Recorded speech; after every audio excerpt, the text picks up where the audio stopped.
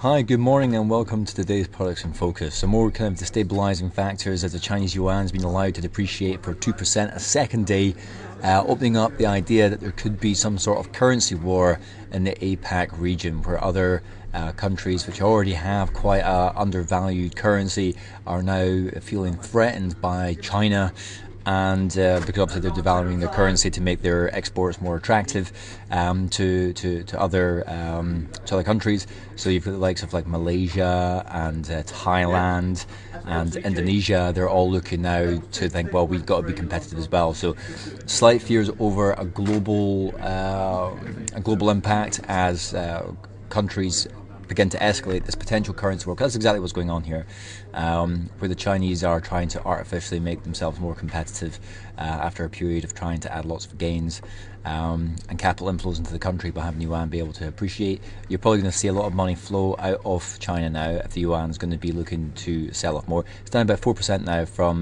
Monday's close, with many commentators saying that this is probably only just the beginning of a slightly larger move, and it might take a little while before the yuan will stabilise. So what we're saying here is the US 30 now trading below 17,361. To be fair, there's many commodities that have been hit, especially crude oil, which is now trading below $43, and it just makes the whole prospect of interest rate hikes and everything else just seems to be a little bit tougher. Other regions there are artificially kind of devaluing their currencies. It kind of just makes it harder again to think about how the US will raise rates to make themselves more uncompetitive as well. But nevertheless, what we are seeing there is the next potential support at 17,034. So then jumping on to the UK 100, you can just see the size of that move as UK miners are hit exceptionally hard. Rio Tinto down about 3%, BHP down, copper's at 6.5-year lows now. As you know, if the yuan depreciates even further, that means, I guess the idea being is that China won't be able to buy as much goods with the same amount of money, so that has a big impact right across the whole stream of asset classes.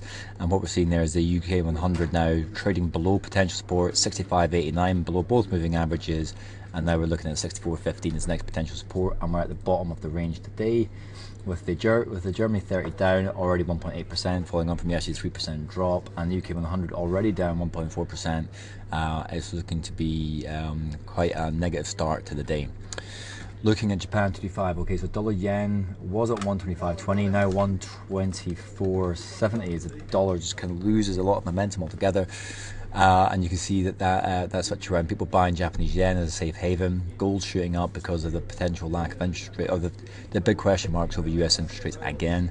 And that's having a negative effect in Japan 225. Bearish engulfing pattern firmly in place today, below both moving averages. 20.87 is the next potential support, and it feels to be that kind of global equity markets are accelerating to the downside at the moment, while the market digests this Chinese currency devaluation for a second day in a row. So, looking at dollar yen, not quite a bearish engulfing pattern, but we are firmly at the bottom of today's range. 124.42 is the next potential support. Then that might also coincide with these two dual moving averages as well. So moving on to West Texas crude, trading below 43.30, eyeing up $42. There's really not a lot of positive fundamentals to look at with West Texas at the moment, especially with China the way that it is just now, and the fear of a massive slowdown. More data, I think factory orders out of China this morning, was one of it, came in at 6, the forecast 6.6. This is one of the lowest industrial production figures out of China for a long time as well. So there's really a pronounced slowdown taking place right now. And you can see gold all over the shop. Again, a very volatile session yesterday, pushing higher just now, 11.37. And this is question marks over interest rate hikes when other parts of the world are engaging in devaluing their currencies without cutting rates. It's almost a bit redundant for the US to raise rates so soon as September at this stage. And you can see Rio Tinto is actually down about 3.5% now, giving you a flavour as to how hard this miners are getting hit. So that was gold. So finishing up with euro dollar and GBP USD. So euro dollar accelerating 1.11, trading actually up to that 55 period SMA and above 21 period SMA. MACD close to crossing the zero line. Other technicals are relatively neutral. This is the best momentum that euro dollar has had for some time. Now looking at GBP USD, one spot 56 as ever. The moving averages are flattening out, same with the MACD and everything else. Just gives you a bit of a flavour about where we are. Until we get above 156, it's kind of hard to get that excited by cable. So economic data wise, we do have employment claims in the UK, industrial production for the Eurozone, and of course our crude oil inventory data. And then going on to Wednesday, it's got a lot more stuff there. You got your CPI and US retail sales. That'll be a big one for tomorrow as well.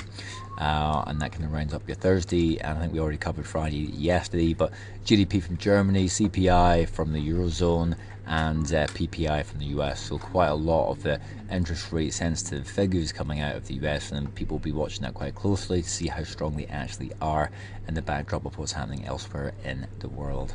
So as ever guys, keep your eyes on the chart forum, make insights part of your leg going forward, and join me again tomorrow to find out what happened next.